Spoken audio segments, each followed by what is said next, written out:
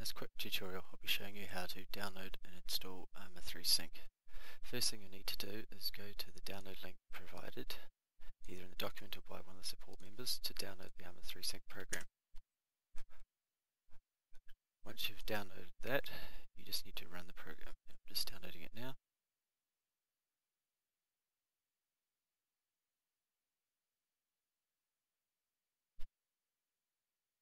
Now yours may download to a different location, mine's downloading directly to my desktop. So now that it's downloaded, I can run the program. Just go next, accept, next.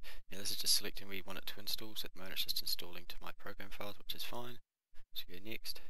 There's no folder there, would you like to create it? Yes. Just click next. And then from here you want to go create a desktop icon, so at least you've got one. Next, and install. Shouldn't take long to install. Once you've done that, you just want to launch the program. Yes. Alright.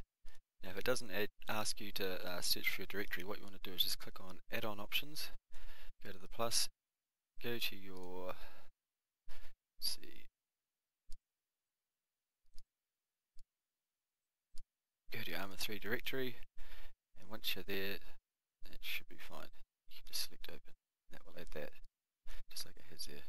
Once you've done that, you need to go across to repositories. I think mine saved all my information, so I'm just going to remove it from this time. So go to repositories, you want to click the blue plus there, and the next thing is you want to grab this information, which I'll also have at the bottom of the video in the link description. Have that there, click import, which will import it, it'll do everything for you. Just click OK.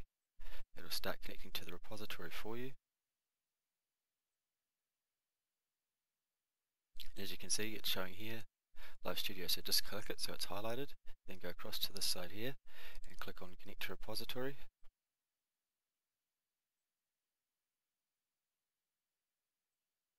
Once you've done that, now at the moment what you need to check here before you do anything is default destination folder. See, currently mine is wrong, and what it will do, it will reinstall the entire lot again.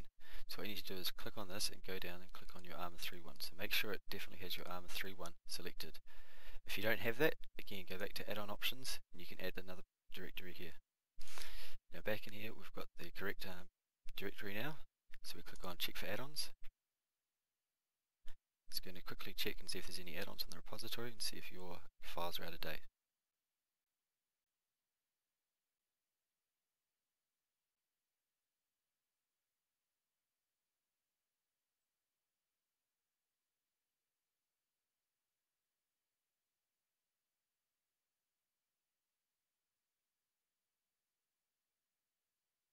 Just let this do its thing.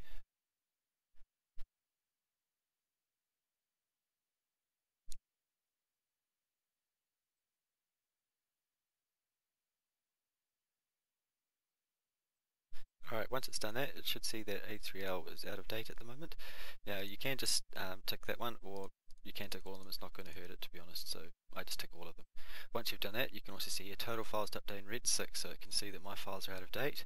So what you do is just click the black play button now. That'll download the updates and add them to yours to make sure yours is up to date. As you can see here, it's downloading the update now. Depending on how big the actual update is, it shouldn't take too long. This is a very small update.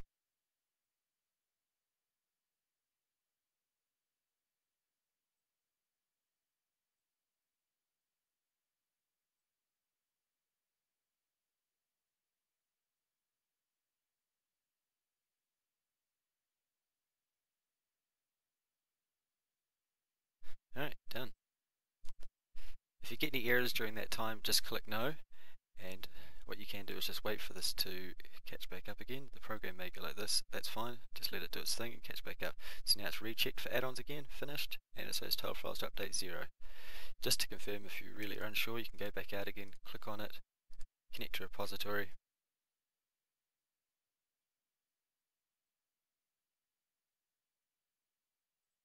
and just do check for add-ons one more time. Again, always make sure that it's in the default destination files, definitely pointing to Arma 3. And voila, the files are up to date. Now you can play your game. Enjoy!